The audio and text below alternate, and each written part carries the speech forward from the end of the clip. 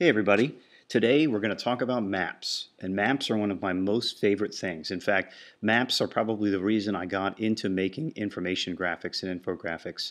I could definitely trace back my love of maps to being a kid and playing Legend of Zelda and reading The Lord of the Rings and playing Dungeons and Dragons with my friends, where we had to create our own maps and ways to visualize these made-up universes. And I can even remember as a kid in fourth grade when Germany reunified. It was no longer East and West Germany, which had been on the map forever. And then all of a sudden it was one country. So I remember my school having to get all new maps just so we could sort of have that up-to-date information. So today what we're going to do is I'm going to talk to you guys about how we can use SVG, Scalable Vector Graphic Maps, and where we can get those, and how we can make them happen inside of our projects when maps are required. So what we're going to do is we're going to pull open a browser, and we're going to go to Wikimedia Commons. Okay, and here's Wikimedia Commons. And what I usually search for is, this is the map we're going to use, by the way. This is a Miller cylindrical projection. But when I am searching in Google, what I like to look for are blank SVG maps. So I just go right to Google and I say blank SVG maps. Right, as you can see, here it is. All right, Wikipedia is pulling this up as well, but Wikimedia is really where we want to go. Okay, and I've already got that pulled up here. And if we back up here, you can see that you've got a whole host of maps that you can choose from. Okay, and they all have the file suffix of SVG, and again, that stands for Scalable Vector Graphics. Now, we're going to use these just for a still infographic, but SVGs in a later tutorial we'll talk about how they can work for interactive infographics. This is something that's interesting. It's an old technology, but is really going towards the future. So you look through here and you see you've got all types of maps that are color, black and white, some have transparent backgrounds, and then even some describe the world in different ways. Now, the most common kind of map is something called a cylindrical map, right? In this case, we're going to use the Miller cylindrical projection map. Okay.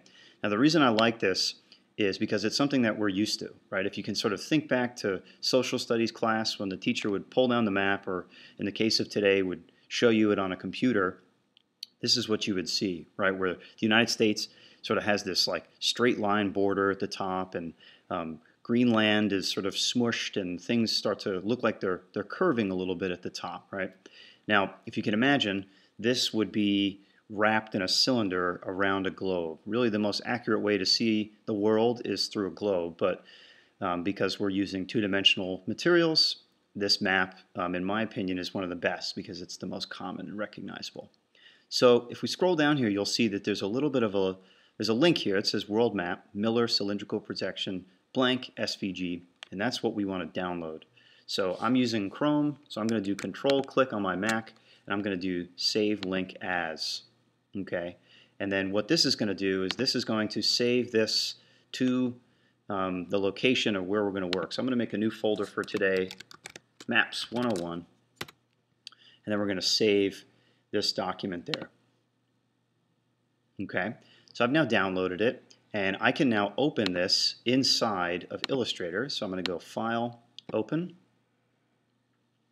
and I'm going to look for Maps 101 and then World Map SVG. Okay, so because we are using a scalable vector graphic, it's native to Illustrator because it's vector. So we're going to open that. It takes a second here.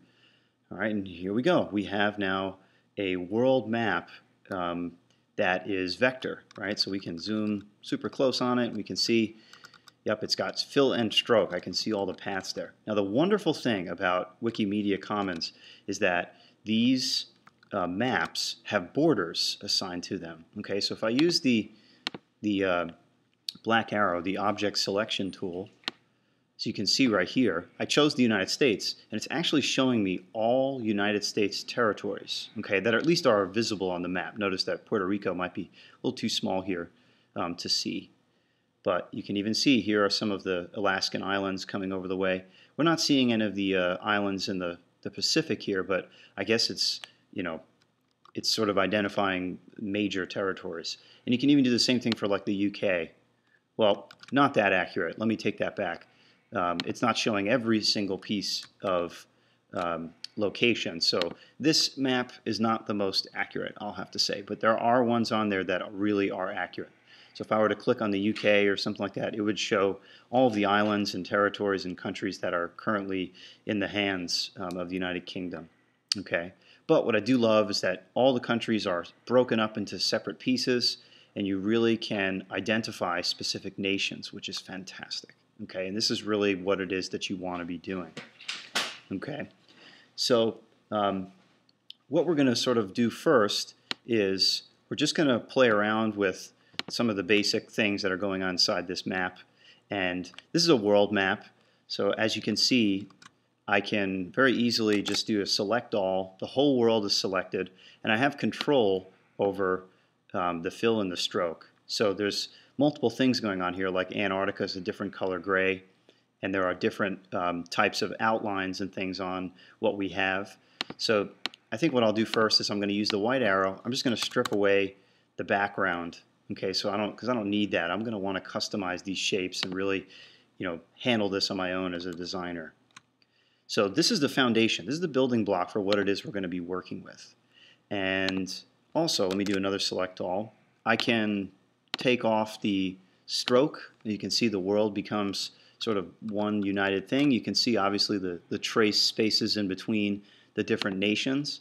But what I can do now is I can come in here and let's grab the United States, and I can give the United States a color, okay, compared to everything else. So instantly, I have the ability to pick out specific nations and show them as being a part of one particular thing by color coding them. Okay, so let's just say right here we're sort of talking about the United Kingdom and the United States, right, as being allies. Let's add France in there. Okay, now of course there's a lot more allies in this group, but if I worked off of a data set, I could just instantly identify 6 or 7 nations or whatever we're looking at, like the G8, the G20, and group those together. And in a second, with this SVG map, I can really just show off what it is that I'm trying to say. So this is pretty cool. It's a very sort of simple way to get started with maps. Now, we're going to expand this in another tutorial coming up right now, and we're going to make a United States map. So stick around. We're going to come back and keep working with maps.